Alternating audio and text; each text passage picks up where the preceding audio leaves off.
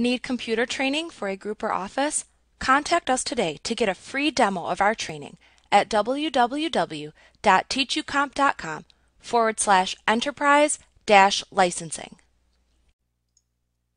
You can save a selection and then reuse it in the future. To do this, first make the selection that you want to save, then choose Select and Save Selection from the menu bar.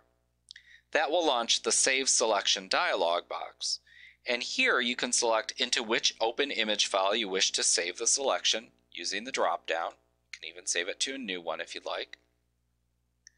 You also select a channel by using that drop-down. Then provide a name for the saved selection. We'll just call it Flower for right now. And click OK.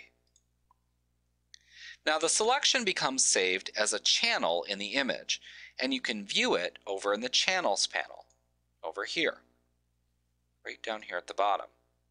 You can also delete the saved selection by clicking on its name in the Channels panel and dragging it on top of the small trash can button at the bottom of the panel and then releasing it there. Now make sure you mean to do this, as you won't be prompted with a confirmation dialog box to be sure that you mean what you're doing. It will just immediately delete the channel. But remember, you can undo this through the use of the History panel if it accidentally occurs.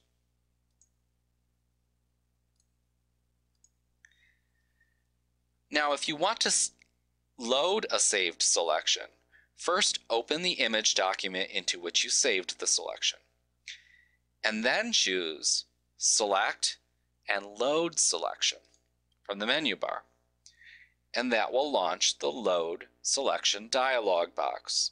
You use the document drop-down to select the document, of course the channel as well, and then you simply click OK, and that selection will be loaded into your document.